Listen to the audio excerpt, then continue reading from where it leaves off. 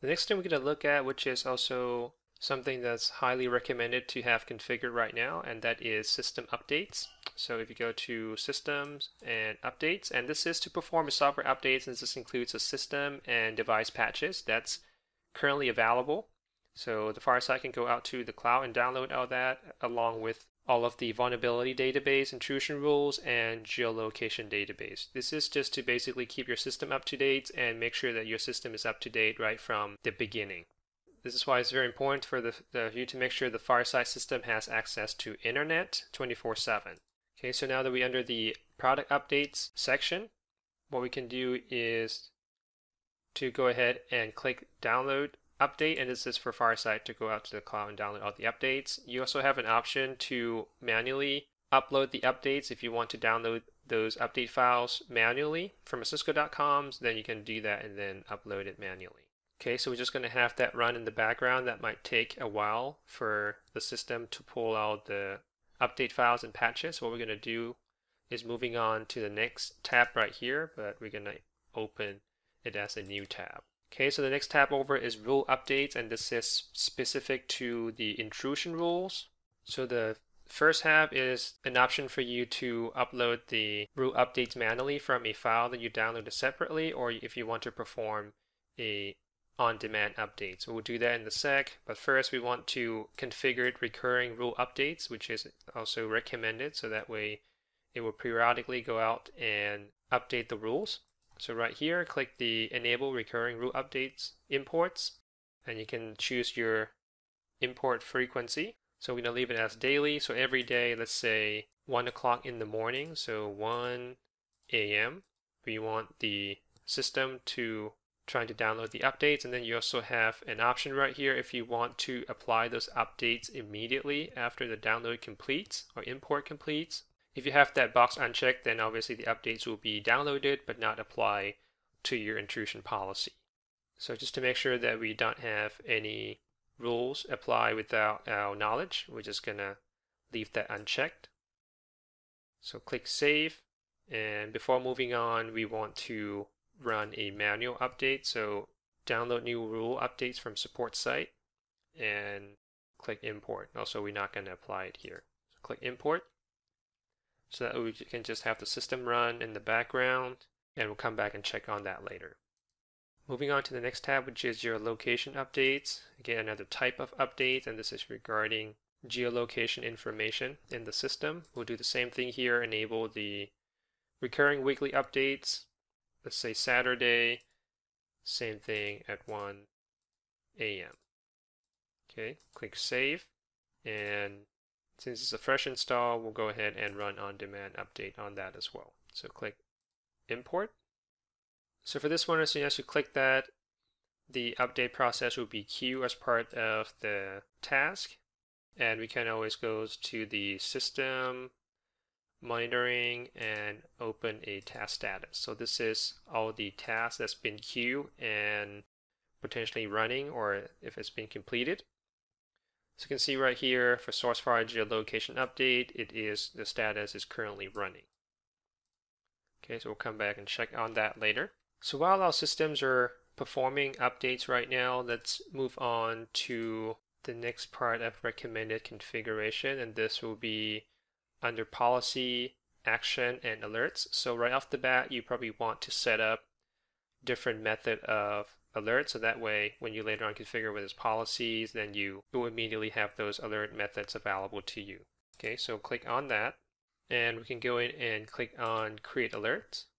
And you can see FireSight systems support 3 types of alerts here: email, SNMP, and syslog. So depending on how you want your alert delivered, you can pick the appropriate option. Let's go ahead and set up all 3 of them. So first, let's create email alert, and the name of this will be LM alert email. Okay, the 2, it will be our security alert at LabMinutes.com, and the from email, let's just use itself. And for the relay host, you can see it's been pre-populated because this has already been defined under the system policy previously. But you can click on it, and it's probably going to redirect you back to the system right there, policy page as well for you if you want to modify or set that up. But since we already have that set up, we should be good to go, and click Save. And this is why we basically did the configuration in that order. The system policy first, because there's a dependency for this alert to have the SNMP server set up. Okay, so type email, it's enable by default, so we're good. Next is our SNMP alert. We'll call this one LM alert SNMP. We're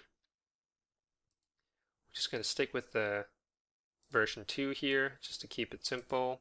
We're just going to pretend that our domain controller here is our SNMP trap server as well. And the community string, we're just going to do Cisco. Okay, although we're not going to really do SNMP or trying to receive SNMP alert, but just to show you configuration that you need. All right, next, the last type of alert is syslog. So same thing here. If you do LM alert syslog, host is 192.16.32.40, which is our domain controller. Let's leave the facility and severity to alert and click Save. All right, so all those were saved. Now that we have the alerting methods set up, we can actually go back where we kind of skip under the health monitor alerts, because back then or earlier on this video we still haven't really had those alerts set up. So you can see now these under the alert columns has been populated with the 3 methods of alerts we just set up. So let's go ahead and let's say that you want to monitor the appliance heartbeat. So if there is a failure in heartbeat, we want to know about it. So let's call this one, alert name is LM device heartbeat. Okay, so the severity, we want to know if there's anything from critical, warning, error, and recovery. You can hold down the control key and then select the multiple options for that. And the threshold right here, which is optional, is the time before the event counter will be reset. Okay, and by default is 5 minutes. We're just going to leave it at the default. And click Save. Here, if there's anything related to appliance heartbeat that's matched the severity, we'll be receiving email for it. Okay, let's do another one. And let's say you want to monitor the CPU usage of your FireSight system. So we'll call this one LM FireSight CPU. And we only interested in, let's say, critical and warning of the CPU usage. Same thing, we want to receive the email for that. Default threshold, save. And just like that, now we have 2 types of alert or health alerts set up for email alerts. And that's pretty much all the configuration that you want to do post-installation. Before we wrap up this video, let's go back and check the status of our system updates. So it looks like the first tab, which we had the product updates running, is already completed. You can see it was a success. Download update succeeded. We got 2 new updates. And the first one is for the SourceFire vulnerability and fingerprint database updates. And you can see that it also tells you that if you're trying to apply it right now, the reboot would not be required, as opposed to the second update, which is for the SourceFire Defense Center patch. And this is the latest patch, I suppose. And it tells you that if you apply it right now, the reboot will be required. So we're going to go ahead and actually do this in a separate video, so we're not doing it right now. So that's for the product updates. It looks like our rule updates is still running, and let me see if I can show you. Let's use different tabs so we don't change that. Just to see some activity, I think we're supposed to go back and check the task status for our geolocation update as well. So let's do that. Alright, so for our task status, it looks like it's been completed. Oh, actually no. Let me see.